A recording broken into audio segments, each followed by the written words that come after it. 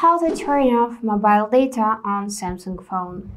So if you want to turn off your cellular data and switch to Wi-Fi, for example, or you just want to turn off usage of mobile data for specific apps, I'm going to show you how you can do both. So let's get started.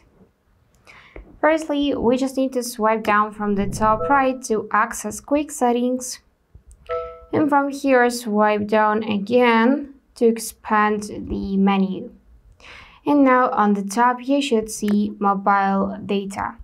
So if it lights up white, this means that it is turned on.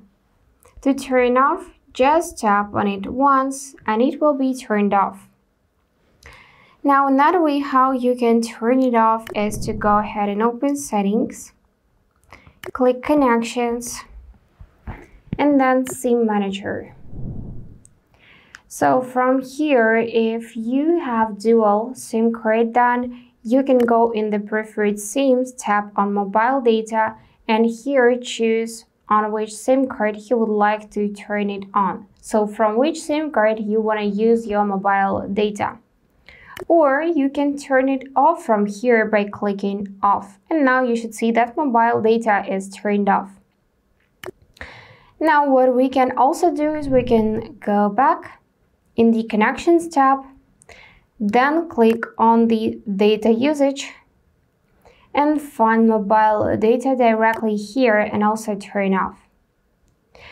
And additionally, if you don't have unlimited data, then you can go in billing cycle and data warning and set data limit not to exceed this limit.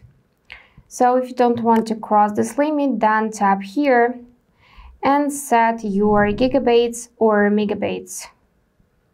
And now, to turn off mobile data for specific apps and use Wi-Fi instead, click Allow Networks for apps, and then just go for the list to find app you need.